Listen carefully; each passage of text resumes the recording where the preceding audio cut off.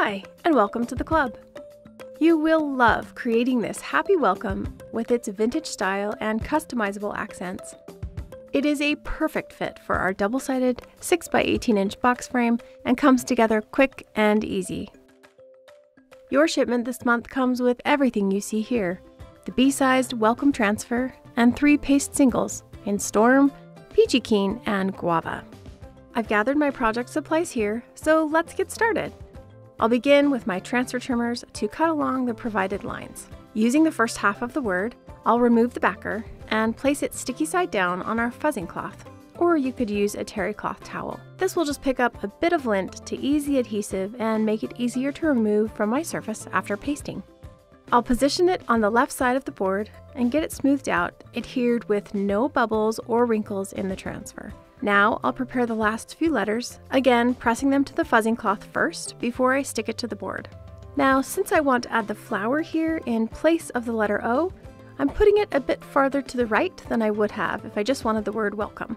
I'll prepare my first paste color by kneading the packet a bit, just to make sure the paste is mixed and ready to go.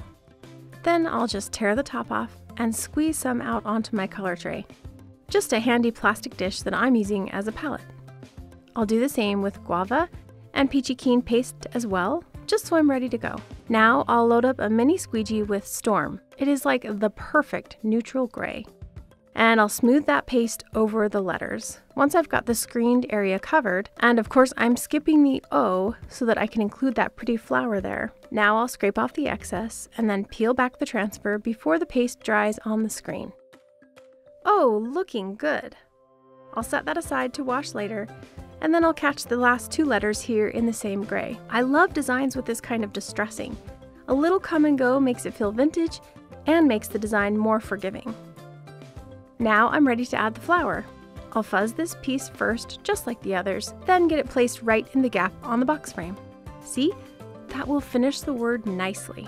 Now I'll use a clean squeegee and load it up with Guava paste. I love this color so much. It is a total favorite. I'll get it smoothed on here, covering the screen and removing the excess, then peel up the transfer. I've got the flower center here now, fuzzed and placed right in the center of that lovely guava flower, and I'll chalk this with Peachy Keen. Finally, I'll use the little leaf, and I'll just have a touch of placement tape here to mask off the top.